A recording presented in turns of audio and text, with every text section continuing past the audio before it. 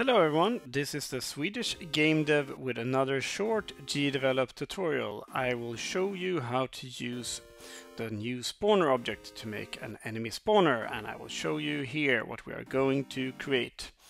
We have a very simple scene with a player object and an object spawner that spawns enemies towards us, and the enemies also deletes the player. Game over, and that is what we will be creating today. To create this enemy spawner, we're going to use one of the great benefits of using Gdevelop, which is that there's lots of things ready-made for us just to use, and there is no need for much coding. And one thing we will be using is some made extensions that are behaviors that you can download and install into your projects. And you find them by going to the project manager up here.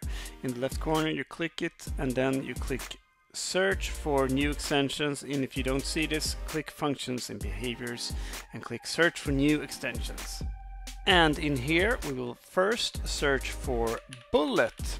We need a bullet behavior. We want our enemy to move across the screen without much coding, so we will install linear movement. So install that into your project, and we also want the enemy to be deleted when they are off screen, because otherwise they will eat memory from your computer and will also help us to time the spawning of the enemy. So search for screen, and then install object is on screen detection. This extension helps us to test if an enemy is on screen or off screen. And last but not least, we need the spawner behavior. So search for spawner, and we have the object spawner, and it does exactly what it says it will do. It will spawn an object periodically, and there's text here explaining it more, but you can check that out on your own. So we will install it in project, just to keep this tutorial short and sweet. Okay, now we have all the extensions that we need for this project, and we're gonna drag and drop our player, and he has already the platformer controller behavior installed in him, and I think you know how that works. If you don't, search for platformer Gdevelop and you will find it here on YouTube. And we also need our platform, and it's just a tiled sprite that has the platform behavior installed in it, and that's also very easy to find on YouTube, so search if you don't know where it is. We'll also turn on the grid that makes things easier to place. Okay, we will place our spawner, and if we play now, nothing happens, nothing will spawn, and that is because we haven't given the spawner object a behavior, the behavior it needs to spawn. So first we will start with our enemy.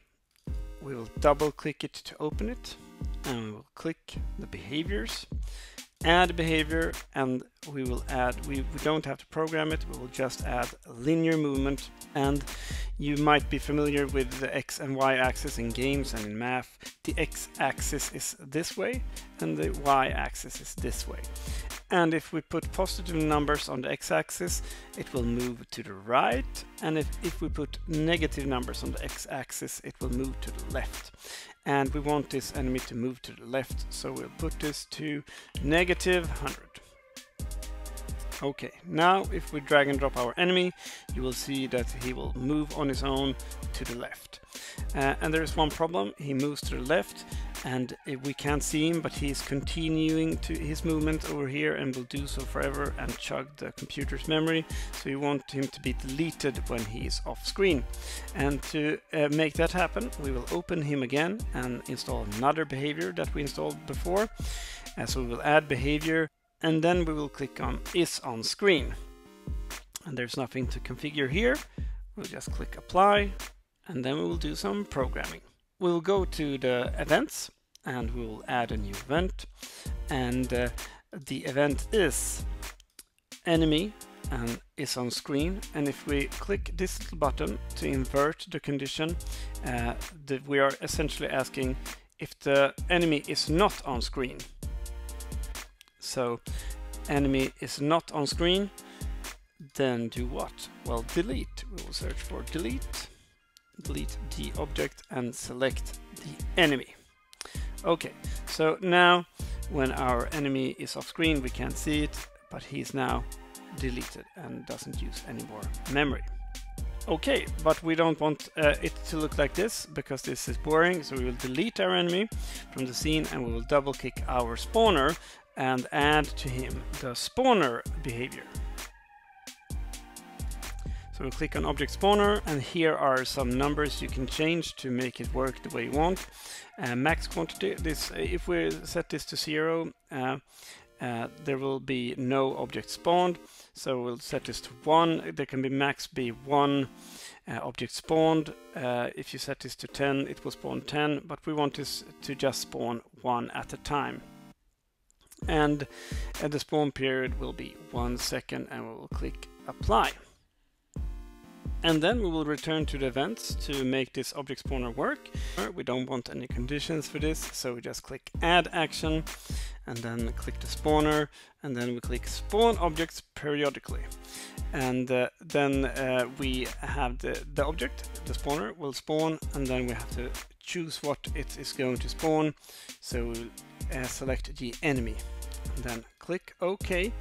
And now when we play our scene,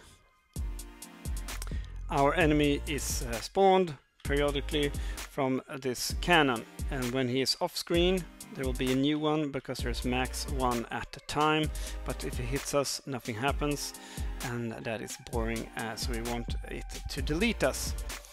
And to make that possible, we will click and add a new event, add condition, and we will add a collision. So collision between player and an enemy. What will happen then? Well, we will search for the delete the object action and delete player. So now when the enemy is spawned and it hits the player and the player is deleted, game over. Okay, but and you can see the enemy, he doesn't care about that, he just keeps on spawning. But it looks a bit strange now. It looks like he spawns in the middle of the cannon, and let's just adjust that so he spawns a little bit better. So we'll go back to the spawner and we'll double click it, and we will check the behaviors. And here the offset X and offset Y is where the object will spawn relative to the spawner. So we want another negative X because we want to move to the left. So let's put that at -50. And we also want the Y position to move up, so that will also be a negative number. If we put in a positive number, it will move down, and I think we'll put in a -10, and then press apply, and let's see how that looks. And it looks quite a lot better, and I got deleted straight away.